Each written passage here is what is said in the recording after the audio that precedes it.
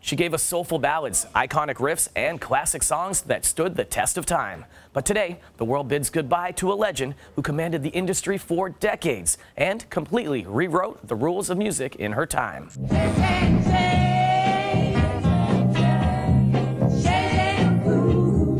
The Queen of Soul, Aretha Franklin, has died at the age of 76. This comes after the Motown legend, known for timeless hits like Respect, A Natural Woman, and Chain of Fools, reportedly fell ill in her hometown of Detroit. Sources say she was surrounded by friends and family in hospice care. She was also reportedly visited by Motown royal Stevie Wonder and Reverend Jesse Jackson before her death.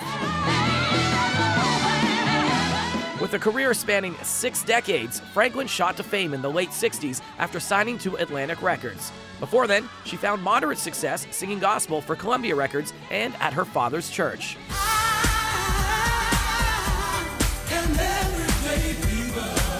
Aretha is one of the top female vocalists of all time, with at least 112 singles on the American Billboard chart and more than 42 studio albums. She was also the first woman to be inducted into the Rock and Roll Hall of Fame in 1987. Her first #1 on Billboard for Respect also earned her her first of 18 Grammys.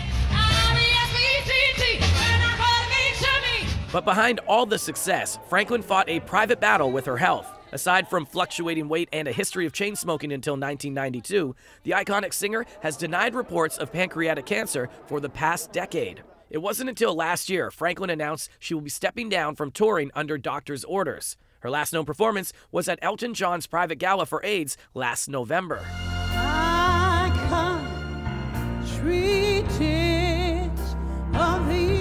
Another milestone in Franklin's career included singing at the inaugurations of 3 American presidents, Jimmy Carter, Bill Clinton, and Barack Obama. Her performance at Obama's first inauguration in 2009 is regarded by several historians as a landmark moment in U.S. history.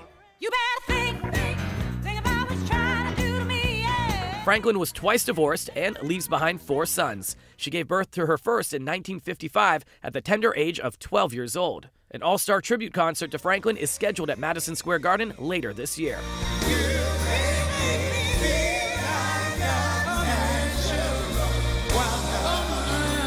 Tributes from artists are pouring in, like Mariah Carey and Beyoncé and Jay-Z, who dedicated their latest tour stop in Detroit to the Queen of Soul before she passed. For Entertainment City, I'm Devo Brown.